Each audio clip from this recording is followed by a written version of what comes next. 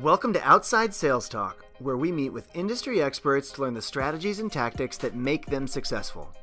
I'm your host, Steve Benson, and I've helped thousands of salespeople all over the world crush their quota.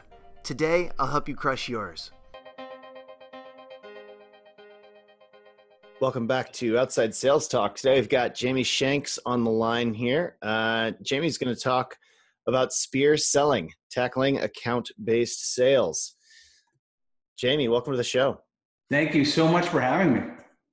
Absolutely. Well, just by way of introduction, Jamie is CEO of Sales for Life, the world's definitive social selling training and coaching company. He is a world-leading social selling expert and responsible for pioneering the space.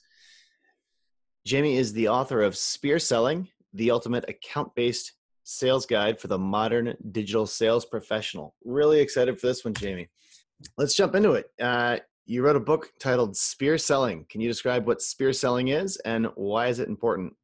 Yeah, I appreciate it. Basically, this is an acronym that is standing for Select, Plan, Engage, Activate Accounts, and then Run or Replace Accounts. And the reason I created it is I helped evangelize and pioneer a type of modern digital selling. It's basically called social selling in most circles.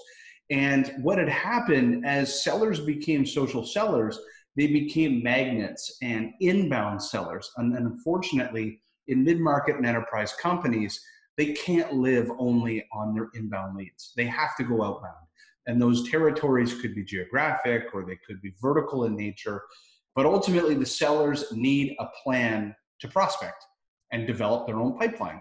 And our customer base was longing for this pipeline creation curriculum that we devised, and we needed to teach people how to fish. And so ultimately, that's why I wrote Spear Selling 2 years after I wrote Social Selling Mastery, which was around the foundations of becoming a modern digital seller, but it didn't dive enough into account-based selling. Got it. So it's almost like if social selling was fishing with a net, spear selling is fishing with a spear. Spear, exactly. I love it. So, well, how specifically does a sales manager learn, coach, manage, and lead an outside sales professional using digital and social selling and spear selling? How do they do that? What's your advice to a sales manager?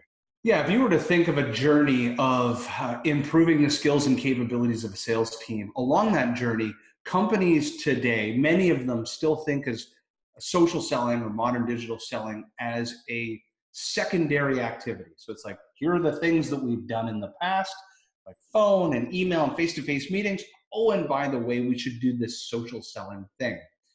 What happens in that evolution, eventually companies realize that this is just sales and that they look at their sales process and there's a way to improve and complement the way that they're going to market today, known as a sales motion, and that they can incrementally improve their ability to target accounts. Why are they targeting those accounts? Be able to plan with greater structure and rigor, and then ultimately engage the customer in a bold and different way. And so as a frontline sales manager, you become the catalyst to coaching.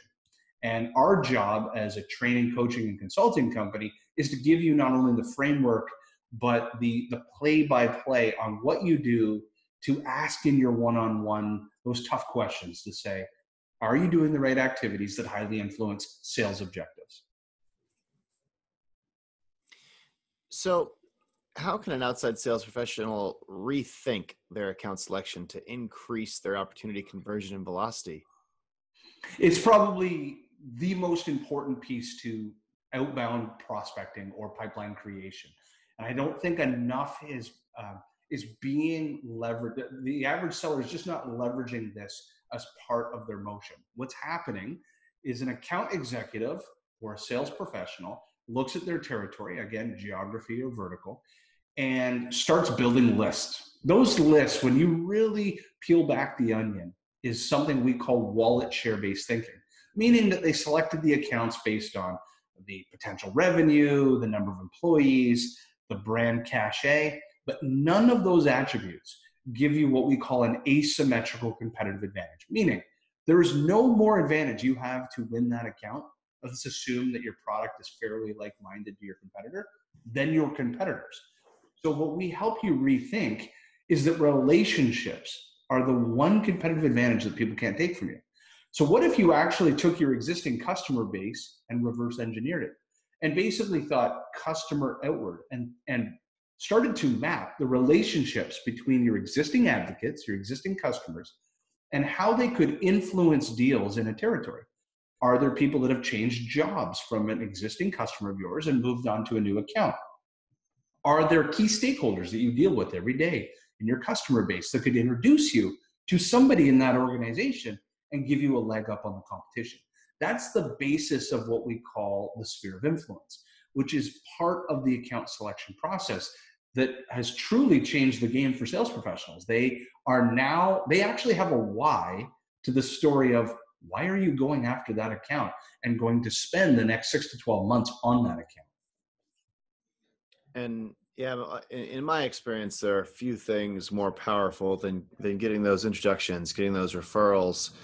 So that makes a tremendous amount of sense to me. It's a really interesting thought to build your account list around where you could generate referrals. That's a really cool approach, I think. Yeah, and it's unfortunately overlooked. And I've been in boardrooms where I love telling this one particular story. I was speaking at a sales kickoff and I pulled a sales professional up on stage and I said, show me your top 5 accounts you're working on right now. The sales professional said, I'm going to target Peloton, the actual, elliptical bike company that that sits in your basement. Mm-hmm. So essentially, then I asked him, why? Why are you going after that account? His eyes diverted to the SVP of sales and he said, well, the SVP of sales in our company rides a Peloton every day and said it would be a great fit for our business. So if you really thought about it from a customer-centric standpoint, there is no advantage that the company I was working with had to win Peloton over anybody else. But there are others in the health and wellness space, if they took their existing customer base, drew a circle around them, there are people in that health and wellness space that they have an asymmetrical competitive advantage to be able to activate that account, engage them, activate them, and ultimately run with them into an opportunity. Yeah, makes a ton of sense. So there's a lot of buzz in the world of sales and marketing right now around account-based marketing. And, I guess talk to me a little bit about where does account-based marketing stop and account-based sales start? What's the relationship here? Is this kind of a similar philosophy of approaching accounts, and how do you differentiate them? So we'll talk about what standard operating procedure or like kind of core performing companies would do, and then I'll talk about what best in class would do. Okay. So in a kind of core performing or standard operating business, an account-based sales development motion is what are the accounts the account executive, the sales professional, what am I going to work on as my top 10 accounts, my strategic 25 accounts? What is my plan? What is my engagement strategy? And I keep myself accountable to that engagement. And I may leverage marketing to help me develop insights and assets that I could use in my stories to customers to push them off their status quo.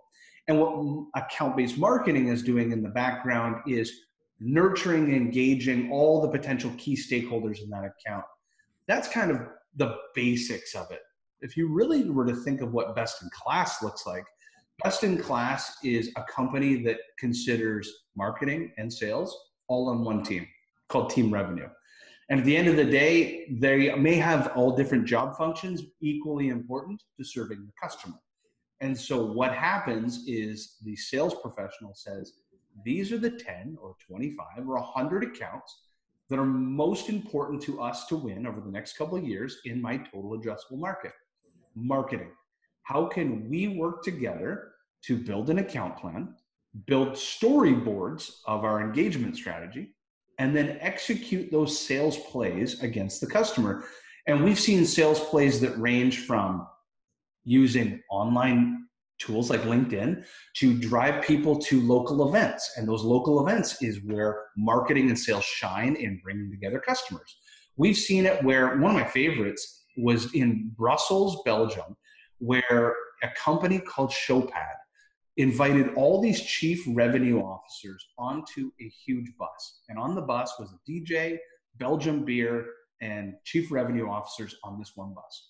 And together they drove around tech company by tech company around Brussels and learned best practices. They would talk about CRM integration. One would be about how to build inside sales teams. And basically throughout the day, these chief revenue officers got a master's degree in what does best in class look like. Well, the sales professional didn't just put this event on by themselves. They partnered with marketing to say, hey, how do we get all of Belgium's best chief revenue officers in one room? I've got an idea. Beer, bus, DJ. Boom, put them together. And so they partnered. And so ultimately, the best in class see it as we are all accountable to winning these accounts. How do we develop the plan, the engagement strategy, the sales plays, and then execute those plays to get people meeting each other, boardroom meetings, whatever we need to do? That sounds great. I love it.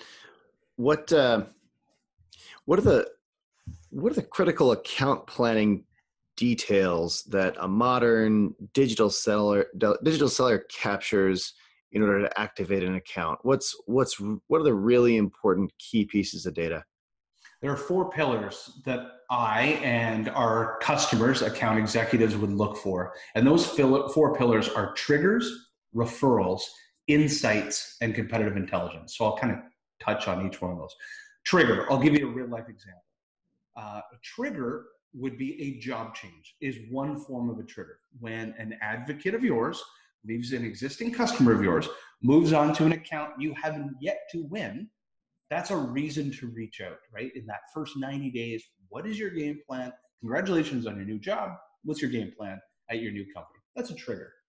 Next is referrals, and this is obvious. I can drop into your social network. Imagine you were a customer of mine. I can drop into your social network and reverse engineer. Show me every CEO in your social network that you know, and show me every CEO that you know in San Francisco. And it allows me to map your social proximity to CEOs. And I can run a sales play against those referrals. Next, competitive intelligence. This is poorly used by most companies, but the best in class use this as an account deselection or de-emphasizer. Imagine if I was an account executive at a software company and I had 5 major competitors. I could actually take my total addressable market or territory and plug into LinkedIn everyone that has my competitor's name somewhere on their LinkedIn profile. I can also reverse engineer every past employee of my competitors. Where do they work today? Because if any of those people are in the IT departments or HR, depending on what I sell, finance, and they're close to an economic decision maker, or they could be a real, what I call a poison pill or a detractor in the account, I need to really rethink my time spent on that account. Mm-hmm. So I take all these software companies, I map where people work, and I think, how close are these people to being able to influence the velocity of my deal? Are they middle management and they don't even know about this deal? Or are they the chief operating officer, and when the PO or the statement of work comes on their desk, they're just going to put a giant X on this and say, we're not going to use that company. I used to work over at X, Y, and Z. We'll bring in my old friends and we'll bring in the deal. So that's competitive intelligence. And then the last is insights. Insights is not just content. Insights are ideas and strategies that truly teach customers something new. There's a study done by Forrester and in joint conjunction with Corporate Visions, and it showed that 74% of deals are awarded to the sales professional or team, not just the company, but people that were first to provide value and insight in the deal. Just like the movie Inception. Plant a seed in somebody's mind, let it germinate. And so basically these 4 pillars I use to build my structured plan against that account. Am I going to engage with a trigger, a referral? Am I even going to go after this account because competitive intelligence? And then what are the insights I could teach these people that they don't already know? That's the plan. So In terms of making this actionable, how would you, well, I guess, walk me through how you recommend a salesperson engage new key accounts? So how should a salesperson make that approach? What are some strategies? What should they actually do?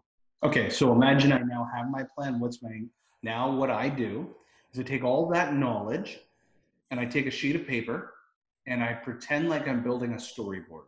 Storyboard's exactly like if you were writing a script for a movie or a TV show or a book. And take 5 square boxes, draw 5 square boxes on a sheet of paper, and think of it. If I were going to tell a customer stories over the next month or two or quarter, what am I going to tell them?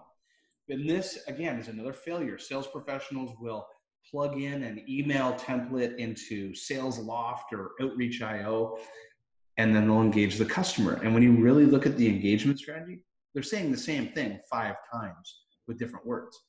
So what I'm going to do is I'm going to think, okay, touch point number 1. I'm going to tell them the story about a case study of a customer that they used to work at. Okay, so I'm going to tell them a high social proximity, sphere of influence story because they used to work at that company. If that play doesn't work, 3 days later, I'm going to actually show them a study that we did that stacked ranked them against their competition and against best in class. And if that play doesn't work, then 3 days later, I'm going to tell them a story about what the market of the human resources, let's say we were selling to HR, the future chief human resources officer, what their role will look like by the year 2020 and 2025.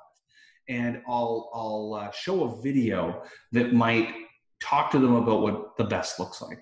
And if that doesn't work, and I've got more and more of these sales plays, I actually am engaging, and I haven't talked about the mechanisms of engaging, but what I've done is I've devised stories that my competitors just aren't doing. I am what Challenger Sale would call teach, tailor, take control. I am going to be the first to give them insights so they go, wow, like nobody's ever talked to me like this. That's what I'm going to do. And so how do you make that approach? Do you recommend, I guess in a perfect world, you've got a referral into an account, but let's just say there's an account that you know about and it seems like a great fit for you, but you don't necessarily have a clean way in. How do you engage with that account with this type of material that you're talking about? Do you do it through LinkedIn? Do you do it with the phone? Do you do it dropping by the office? Do you send them an email? How do you do it? So in throughout my sales plays, I will use any and all mechanisms or means of communication. It's called like modalities of communication. But what I will do first is whether it's through email or it's through LinkedIn. Let's assume I used phone and that didn't work. I'm going to use the power of video. I am not going to send a written email. I'm going to send a video email. I am not going to send a written LinkedIn message. I'm going to send a video message. And there's all kinds of studies done that have shown it reduces sales cycles, it increases read and response rates and click rates and opportunity creation rates. But the reason I'm using video is 2 reasons. 1, I humanize myself. People buy from people.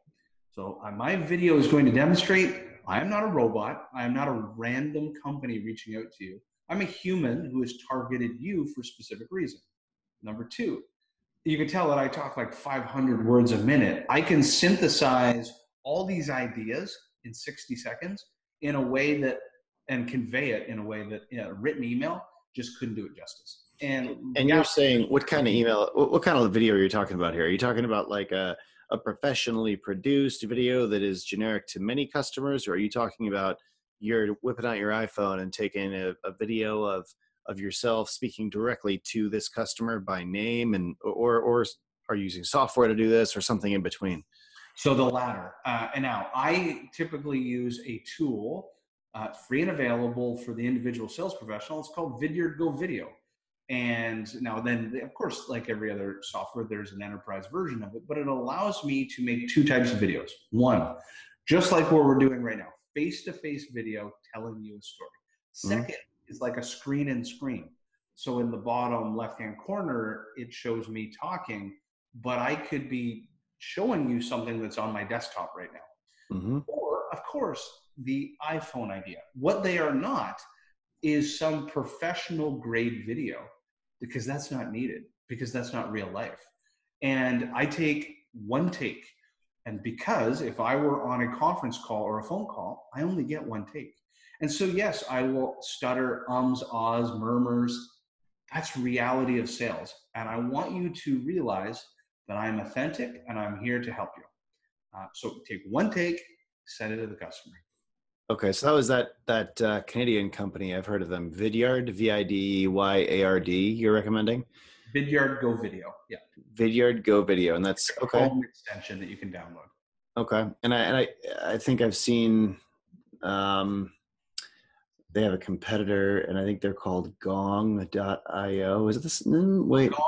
Gong is a software that monitors phone conversations for inclinations, cadences. It's like artificial intelligence for our phone conversation. They have competitors, obviously. So there's these like-minded tools that allow you to make videos. Mm-hmm. And the video is compressed into a hyperlink, and that hyperlink can be shared using any medium, email, social messages, and so forth, text messages.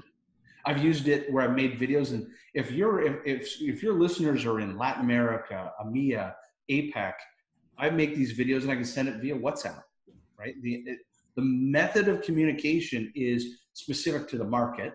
So when I'm in Asia or I'm in EMEA, I'll use WhatsApp, but I still want to humanize myself, so I'll make a video.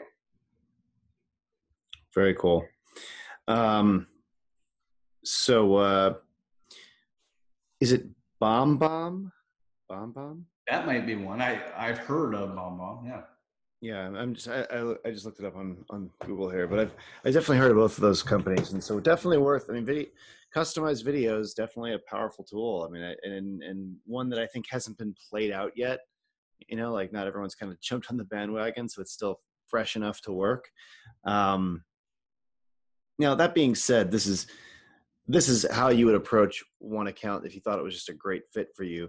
What about how does spear selling deal with more?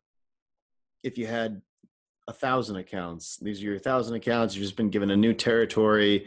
How do you approach 1,000 accounts with this methodology? Or first thing that I would do is I need to be able to map my total addressable market and segment accounts from, and some of our customers would call them A, B, C's, and D's, and there's a quadrant. Some might have them as passive opportunities, inactive opportunities, whatever it is. I need to build a pie chart of my total addressable market. Here's what I would do. I need to introduce myself to those 1,000 accounts, and I'll give you a real life example of our curriculum's global at Microsoft as an example. So all these sellers are using our social selling mastery. There's a great sales professional in their Costa Rica office, #1 producer named Priscilla. And what she does is you can make videos, or you could use a tool like LinkedIn's Point Drive, which is a free and available tool inside LinkedIn Sales Navigator. Think of it as a micro site that you can build with rich media. Long and the short is I would use these tools to do propensity to buy scoring. What I'm doing is mapping my total addressable market for who's engaged in my content. So you, the individual seller, can be autonomous of your marketing department. You don't need your marketing automation data. Make a video or create a custom LinkedIn Point Drive that has these great assets about your market trends, your product, and so forth. Distribute them out to your customer base. From there, you can monitor who's clicking, who's engaged, what are they watching, what are they looking at? And it allows me to segment my accounts. That's the first thing that you need to do, is figure out who has buying intent and who doesn't. And then adjust your activity level, like Pareto's law. 80% of my activity goes towards the engaged accounts, 20% of my activity goes towards the non-engaged accounts. And in essence, that's almost like the difference between account-based sales development and account-based marketing. The accounts that aren't engaged, I'll put on a nurture path, or we call a learning path, that will continue to teach them, but I'm not going to spend hours of horsepower on those accounts. I'm going to focus in on what Chet Holmes' pyramid would show, that 3% of a market is ready to buy today, another 7% is actively looking. So that 10% of the market, That's where I'm focusing my time. I'm using tools like video, like LinkedIn Point Drive, to aid me in determining who cares. Really powerful strategy. I mean, and this is something that any salesperson can do. I really like it. So what I'd like to do now is into the next section called Sales in 60 Seconds. This is where I ask you questions that in theory you'll finish in 60 seconds. I can do this. All right. So tell me, what sales processes are most affected by the changes in technology today? The sales processes. Ooh, great question. I would say the biggest processes that's being affected by technology is the process of pipe. I mean, whether it's call me a hammer and nails, it's pipeline development. Technology has given so much ability for companies to figure out who to target and how to target. But unfortunately, most sales professionals are not taking advantage of these tools to aid in their prospecting efforts. Tell me, how can salespeople use digital sales to maximize their time spent in the field? Interesting. Your account selection process is going to highly correlate to the accounts that you're able to activate and run with. Ultimately, if you were to look at your conversion of sales qualified leads to opportunities and so forth, so much prospecting time is being spent on the wrong accounts. I highly recommend that if you learn to leverage relationships as a guardrail to giving you a competitive advantage into accounts, you will activate accounts that your competitors can't. That means that you're in more pitches, you're in more proposals, you're in more boardrooms and more opportunities because you're using your own customer base to help you get in those boardrooms. Do you have any daily habits or routines that salespeople can use to be more productive? Greatest habit that I ever picked up, a CEO 5 years ago told me, when you get up in the morning and you grab your phone off your nightstand, do not check your email. Email are other people's priorities, not your own.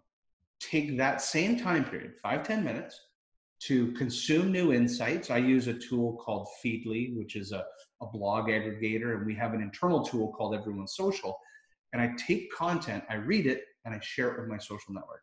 So I become the teacher every day to my total addressable market. And it's changed people's vantage point of us. They've seen us as this lighthouse to best practices rather than me just responding to other people's queries on email. Very cool insight. What's a common mistake that reps should avoid in the world of digital sales in order if they wanted to increase their sales efficiency? I would say the biggest mistake is while they might know the account they want to engage, they have absolutely no idea how to build an engagement strategy that actually is bold, different, pushes people off their status quo. They tell the same boring stories over and over again, thinking that they're going to get a different response. They don't realize that you need to step back and build a story that connects with people. And then use tools like video to engage people in a way that really kind of shakes them and says, wow, I need to listen to this person.